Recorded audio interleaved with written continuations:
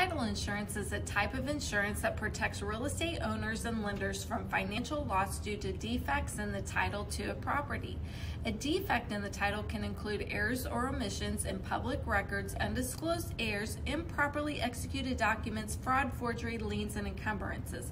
Title insurance provides coverage for legal expense fees and losses that may result from these issues.